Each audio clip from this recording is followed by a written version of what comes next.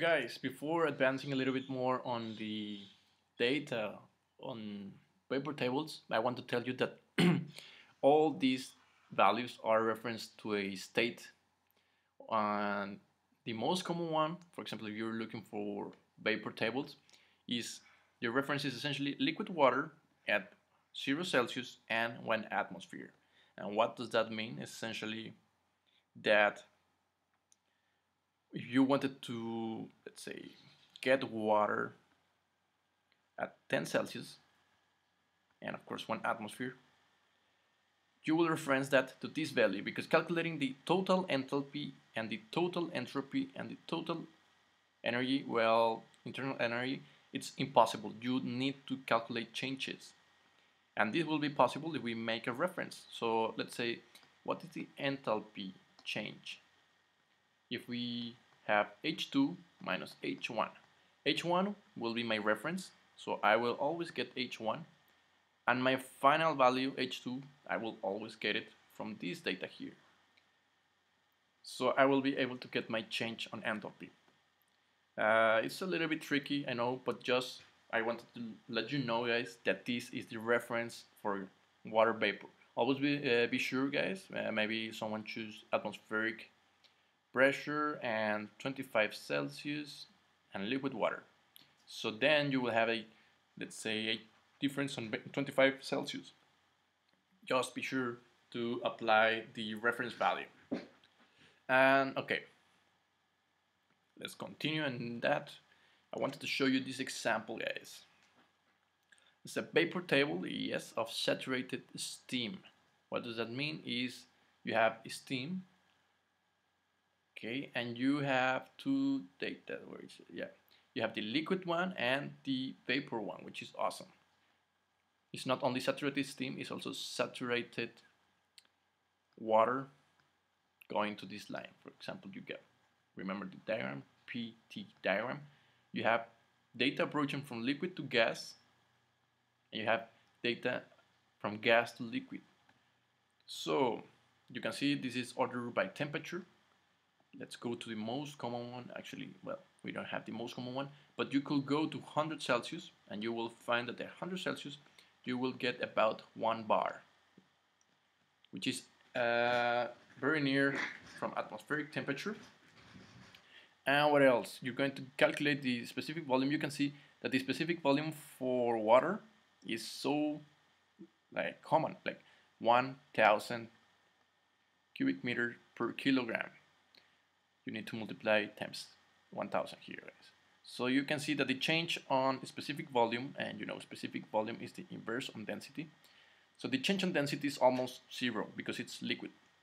But for a vapor, you know that this is totally dependent. You know, ideal gas PV equals nRT. You know that if you increase the temperature, you're going to increase the vapor. And you're also increasing, look for saturation, you always increase the vapor pressure. So you increase this and this. So let's see this example, 4 Celsius. If you wanted to evaporate that or to be saturated, you will need this pressure, 0.008 bars. And you will have a specific volume of 157.2. So if you want cubic meters, you got 1 kilogram, guys, of that specific 4 Celsius and 0.0081 bars. You will have 157 cubic meters per each kilogram of that substance. But let's see, let's increase the temperature to 40 Celsius. You will need, of course, if you want to be saturated, you will need to increase the pressure, 0.07. And as you can see here, guys, now, because you increase that, you're going to need 19.5 cubic meters per kilogram. And why is that? Why this sudden change?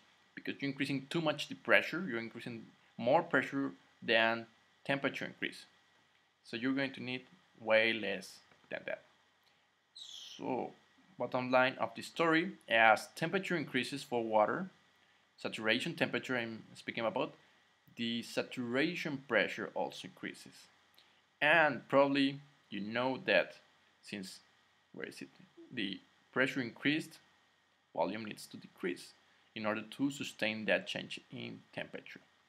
And this is for saturated steam. You will be able to get that also in English units, not only for temperature. You can see here temperature, it's order temperature, but you could also, if you're lazy enough, you will find it with pressure, order in pressure, which is a lot of, it's very handy if you're looking, for example, what is the saturation pressure at 50 psi. Instead of looking here 50, 50, 50, 50, and you will see, oh, god damn it, you don't have 50, you have either 49.19, which I will say it's okay, or you have 57.53. Well, I would personally use 280 Fahrenheit. But if you will have the table, you could go directly 50 psi, 20, 45, 50. And as you can see, actually it's not 280. You will use 281 Fahrenheit.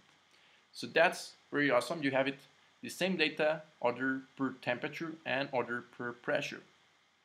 Of course, the data should be the same if you find the same. For example, 212. Let's go for 212. And you're probably asking why is I have 210 and 220 and 230 and 212 doesn't seem to fit the data. You have 0, 0, 0, 0 and then a 2. This is because this is the boiling normal point. We have our atmosphere is not actually 15 psi but 14.69 psi. So I know it's almost nothing, but that almost nothing is 2 Fahrenheit. Anyways, so this is the only line that will be actually the same line as the other line here. You can actually check it by yourself because we have the same data and the same pressure. It's pretty difficult to find exact values. Well, actually here I found one, 170 Fahrenheit, 170 Fahrenheit, and actually the data does not fit. Here's a 6 psi and I found 5.997 psi. Other data 20. No, actually no, we cannot find that. We need 40. Maybe we could use 25 and 240. 240, almost 25. Well, the only data that I assure you you'll always get is the normal boiling point, which is 212 Fahrenheit at 14.69 psi. Now that was on saturation. Let's see what happens if you actually heat more that vapor. You will have, for example, increased temperature. And there are a ton of data on these tables, not only because you may have superheated vapors at any increased pressure and temperature. So the common range, normal ones, of course, depends on the application, and I'm sure you could find more temperature, but the common one is 50 Celsius and around 1000 or 1500 Celsius. And the pressure goes not only almost 0 Pascal, which will be almost vacuum, but to very high pressurized operations such as 50 megapascals. And just give you a note, guys, when you check out the information, check if you're talking about pascals, kilopascals, or megapascals. Superheated steam, for example, of course, you have the saturation one. They are telling you the saturation at 8 megapascal is 295 Celsius. And the saturation at 10 megapascal is, of course, a little bit more, 311 Celsius. Yeah, what happens if you have this pressure, but you start increasing the temperature? Well, you have this data here, okay? Or the same, if you have 10 megapascals and you start increasing the temperature, well, you have this data. And of course, this is not the same as this 600 here because the pressures are different. So you can see that in the specific volume, you have 0.048. And since this is more pressurized, you will have less specific volume, which is 0.038.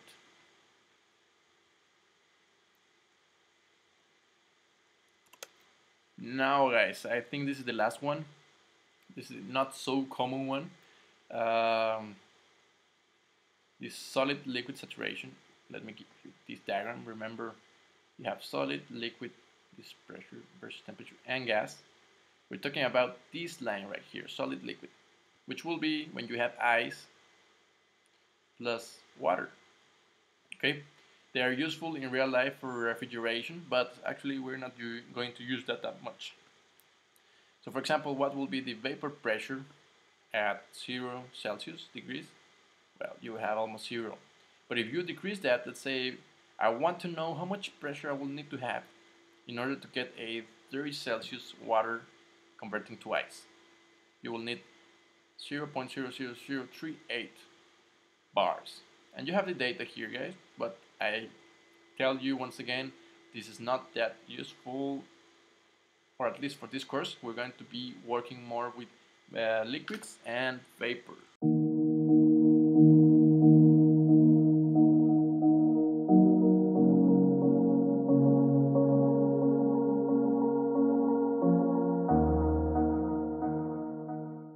What's up guys, it's me, Chemical Engineering Guy.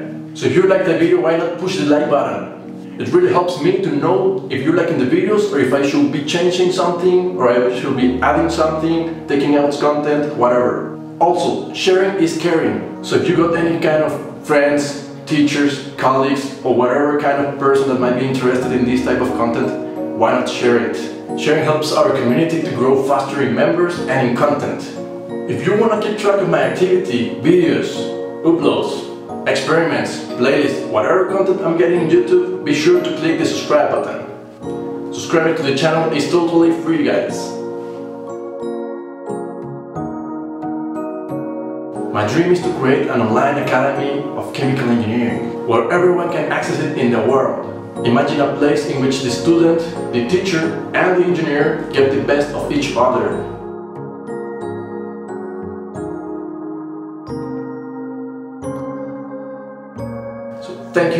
Thank you guys for the support and the love.